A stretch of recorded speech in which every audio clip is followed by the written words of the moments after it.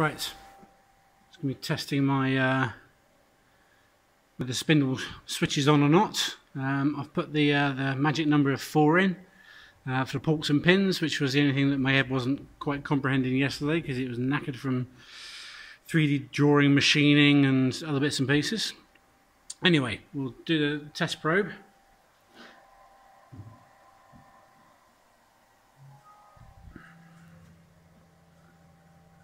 There's a program loaded in already, so what it should do is do the probe. I've done a new probe rather than the PCB.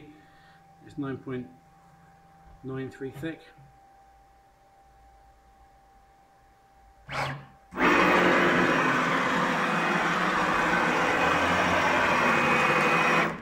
Let's do the probe on the other plate.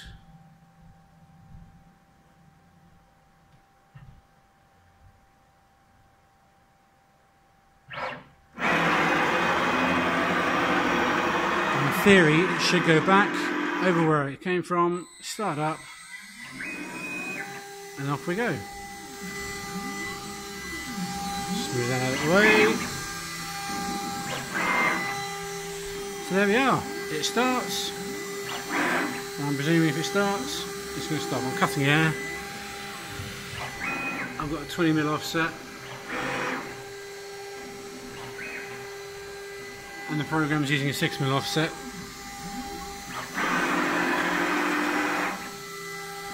So hopefully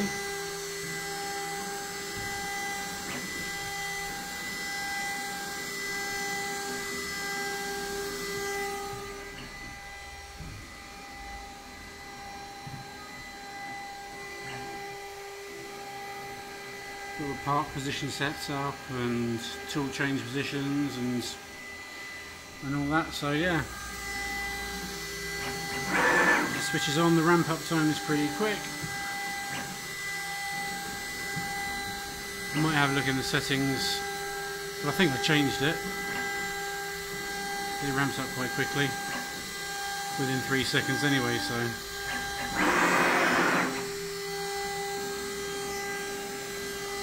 And I know I've got the limits probably on the wrong way. They should be unlit and then lit when it hits the limit, but they work, so they're staying there for the time being.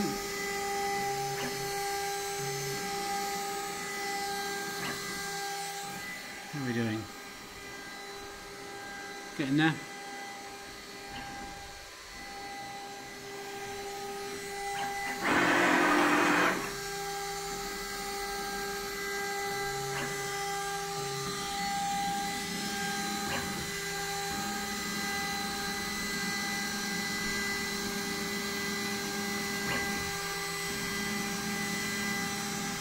That's for holding the camback suction nozzle on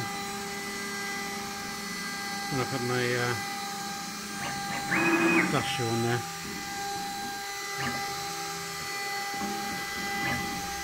Very professional.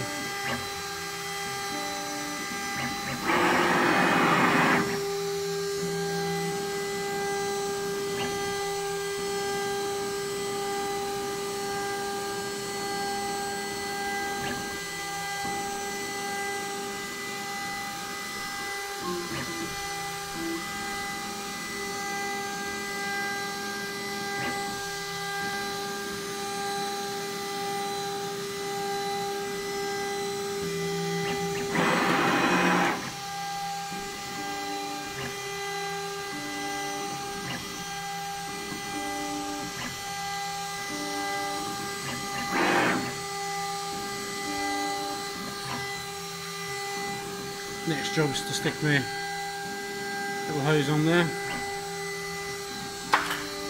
Nice little eBay job, 10 or 11 pounds I think it was. So I shall put that on. I've got some fittings and 6mm pipe, so I shall get that all sorted out.